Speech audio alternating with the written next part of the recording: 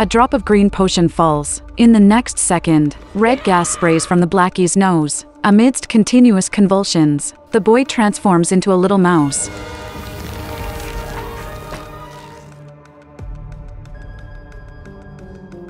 Aren't you a cute little mouse? Just as he's about to make a run for it, the Witch Queen grabs his tail.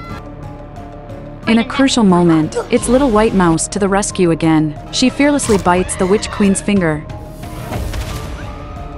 taking advantage of her pain to yank the Blackie and run. The Witch Queen follows closely, her arms elongating.